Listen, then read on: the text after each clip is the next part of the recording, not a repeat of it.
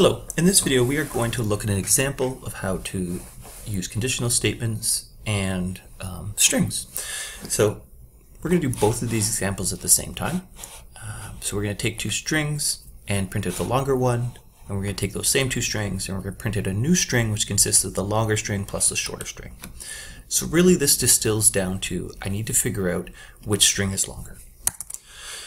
So word 1 equals input a word 2 equals input a word, and I need to do some comparisons to the lengths of the words. Now I could do this and just calculate the lengths inside my conditional code, but especially for beginning programmers I always recommend kind of making some secondary variable. So I'm going to call a second variable len word1, and it's going to be the length of word 1. Len word 2 is the length of word 2. So we want to print out the longer one, so we're going to say if len word 1 is greater than len word 2, then we're going to print word 1, else we're going to print word 2. And now if I run this,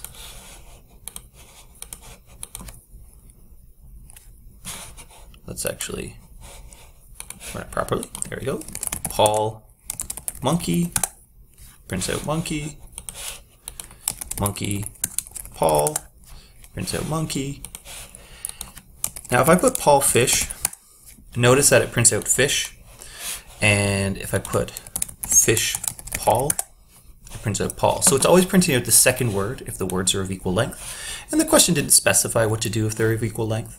But watch for that, because that's a way of taking this problem, making it a little bit more nuanced by talking about what to do if the two words have equal length. So for the second question, we want to take the two strings and print out a new string which consists of the longer string plus the shorter string. So we're going to come up here, we're going to make a word 3, and word 3 is going to be declared to an empty string, simply putting quotes like that. So in this case, this is a case where word 1 is longer than word 2. So we're going to say word 3 in this case is equal to word 1 plus word 2. And this is called concatenation. And otherwise, we're going to say word 3 is equal to word 2 plus word 1. And then I'm going to give this a whirl. Oh, maybe I should print out word 3. So if I run this, input a word, Paul, monkey, and I get the print out the longer word and then combine monkey Paul. And if I run this again, I say now monkey Paul, we get the same output. So this is a nice example because it uses our idea of conditional statements, but it actually requires that we pull out the length of a word. And that's a really important technique to have down pat. Now, like I said, what a lot of people would do in this problem is a lot of people would actually calculate the length of the words right inside the conditional structure. And that works as well. Then you don't need these two variables. Now there's pros and cons to this. It's a little bit of a tighter piece of code in that you have less variables, but bear in mind, if you, let's say for example, you had to do this 100 times, every time you run your if statement, you actually have to calculate the length of the word again.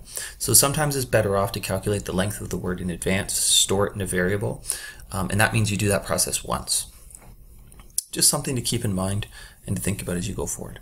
If you have any questions, as always, don't hesitate to ask.